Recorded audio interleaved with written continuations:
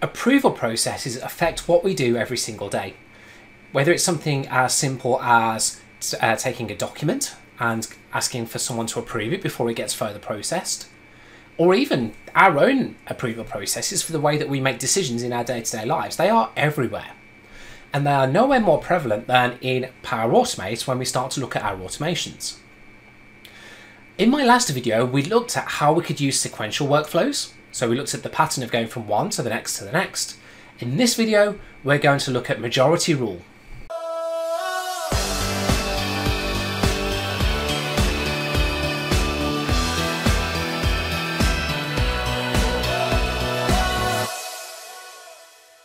In Power Automate, we have two key types of approval available to us.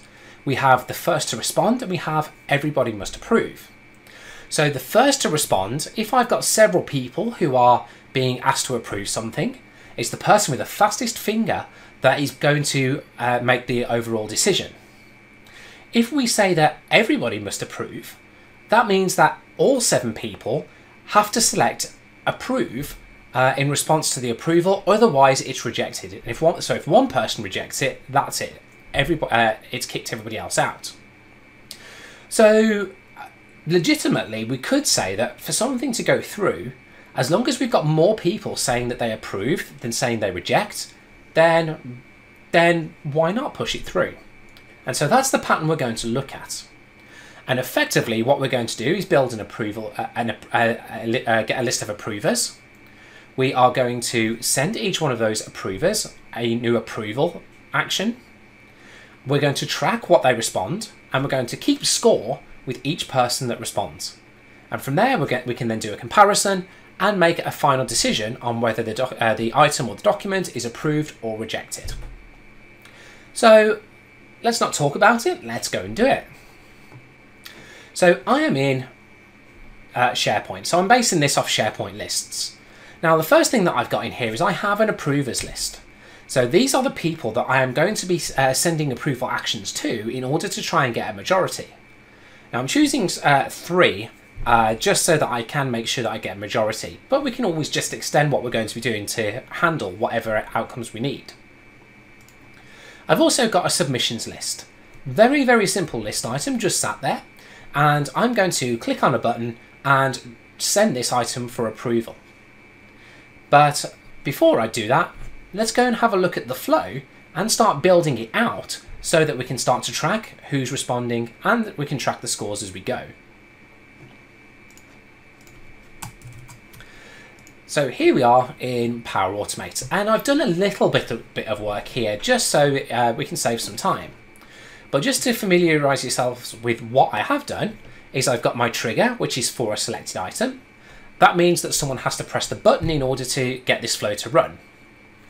Because I don't get all information to do with a list item back by using this trigger, I've got get item, and so that is going to give me all of the metadata associated with that particular list item. I'm then using get items to go away to my approvers list and give me everybody back.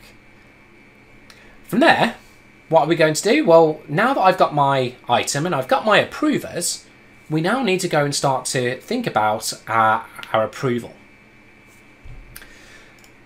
So I've got some basic information in here already. But what I said earlier on was, if I select my approval type as first to respond, then whoever comes back, it's only the one person who needs to respond in order to make sure this goes through. Likewise, if I select one of the other options, so everyone must approve, then it's going to wait for everybody to say, yes, I approve before it goes. But what we want to do is try and get everybody to have their say, and then we're going to count the votes.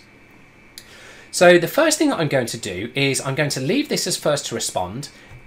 It doesn't really matter what we select in this because we're going to trigger a new start and wait for an approval action for every single approver.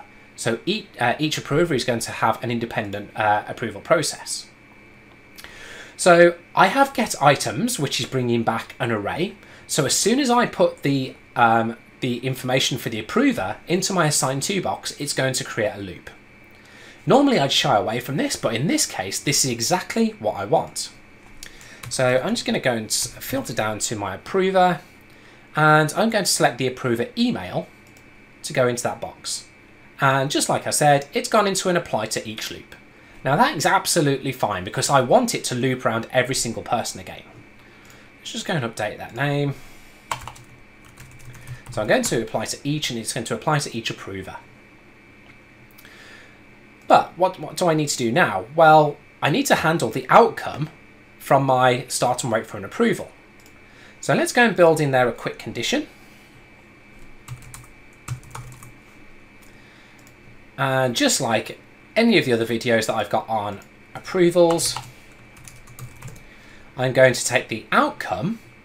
So that is the value that is selected from the approval process, and I'm going to say where it's equal to approve. So if it's equal to approve, it's going to come down my yes route. If it comes down, if it's not, so it's been rejected, it's going to go down the no route. So now that I've got my conditions here, well, now we need to start keeping score. So how do I keep score if I'm going around in a loop to make sure that actually we're keeping accurate counts here? Well, let's go and have a look. So I'm going to use a variable. Actually, I'm going to use two variables.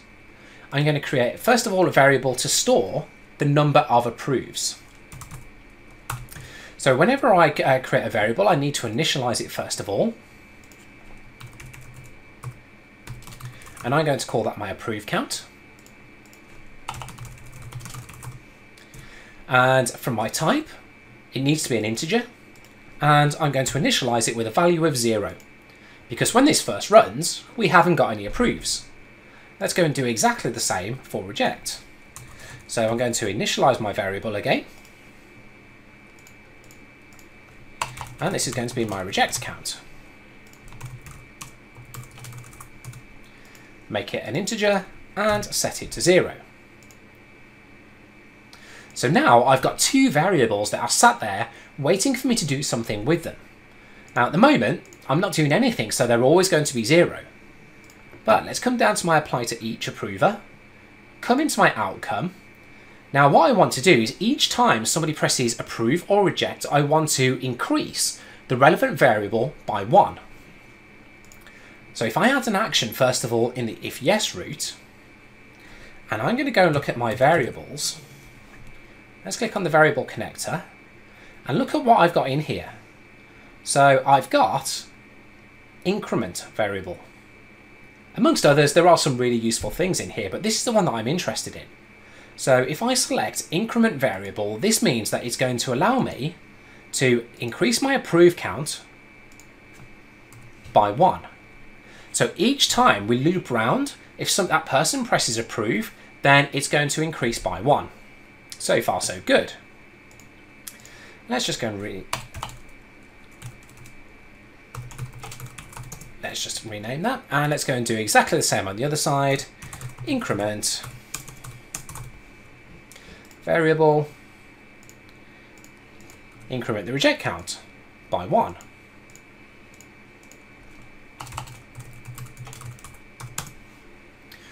So far, so good. So now, if it's approved, it's going to add something to the approved count. If it's rejected, it's going to add something to the reject count.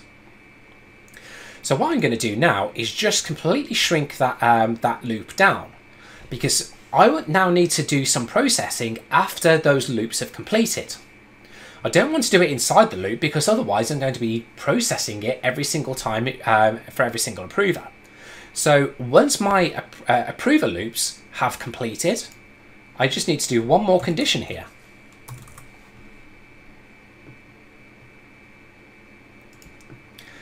And I can do a, if my approve count is greater than my reject count, then I can then mark it as approved. I can, if it's not, I can mark it as rejected. So let's go. So this is for my majority. And so from there, I can go and update item.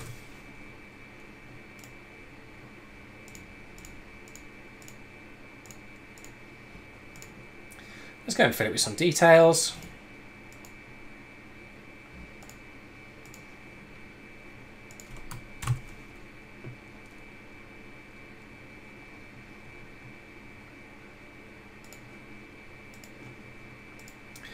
because title's mandatory, I'm just going to give it a title and set my approval status of approved. And I'm going to quickly copy that to my clipboard just because I don't want to have to go through all of that again. So update item, approve. Let's go and use the clipboard, update item. Let's just expand that back out again and rejected.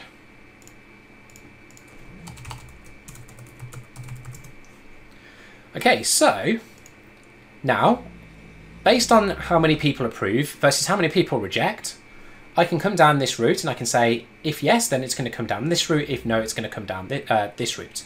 So if my approvals win, we're all good. Now you can expand that out. You can do more in terms of processing on whether approve is greater than reject. Maybe you need an action or a further outcome to say whether approve is equal to reject.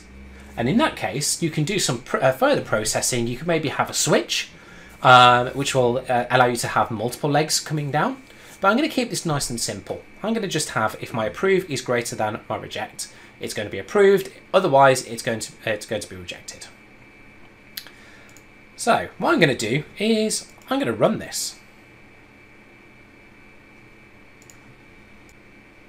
So let's go ahead and run the approval. Let's just give that a quick refresh. Let's click on the menu, down to automate, and let's go for my majority approval.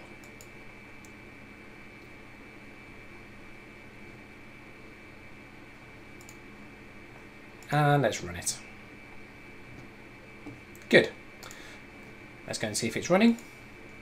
So here we go. So I can see that my flow is running. And as we'd expect, it's paused because we're waiting for an approval to be completed. So let's go and fire up the approval center, and I've got an approval waiting for me. So let's approve that one.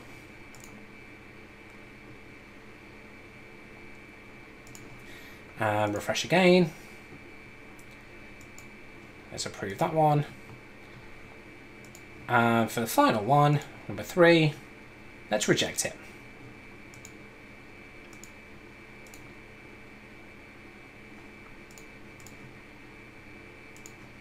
So now my flow has completed, and I can see that I've got 3 iterations. Each time I've been processing the outcome. So I've got my first one, which was approve, my second one, which was approve, my third one, which was reject.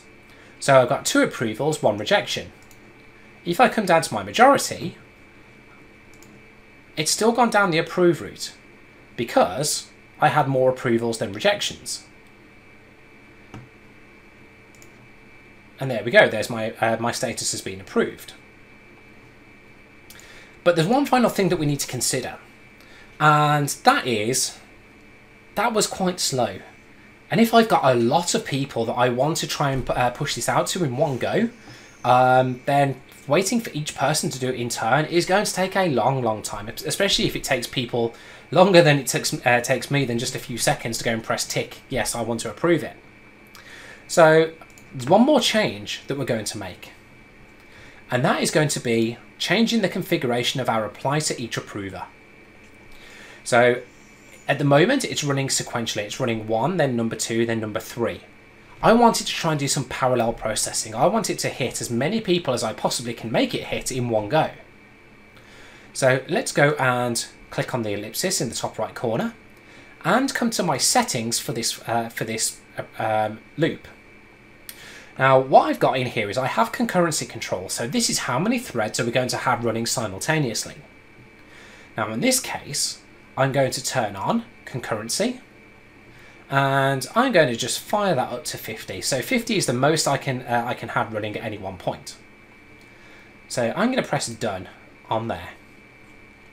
So this effectively means if I go and run that exact same thing again, that when I go to my flow approval center, I will actually have 3 things waiting there for me, not 1 like you saw the first time we ran through this.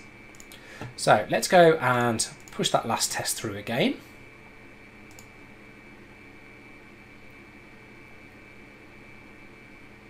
Away we go. So again, it's going to get to the approval step and then it's going to sit there and it's going to wait. This time, if I come to my approval center, let's press refresh on that, I have 3 items waiting for me. And so just to prove the opposite of what we did before, let's go for 2 rejections, a reject,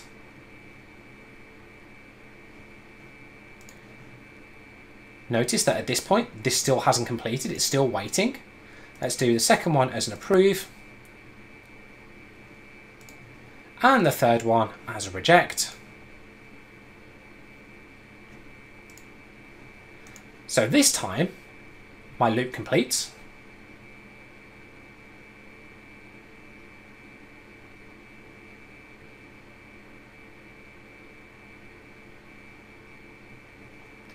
And this time, majority doesn't rule, we've got a rejection.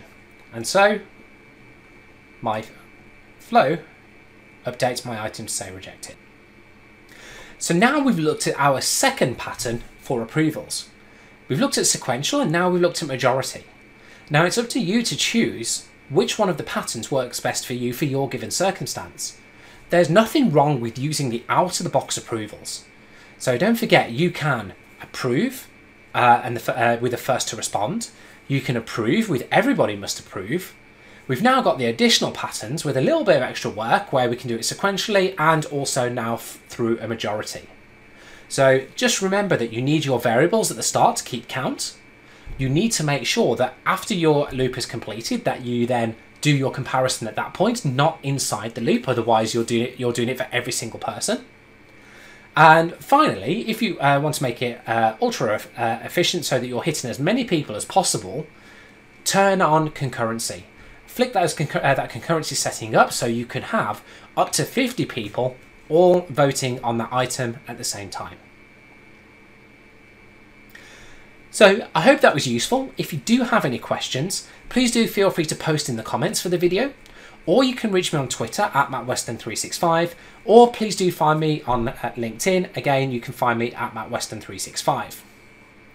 But for now, I hope that was useful. I hope you can implement that yourselves, and I will look forward to speaking to you again in my next video. For now, take care.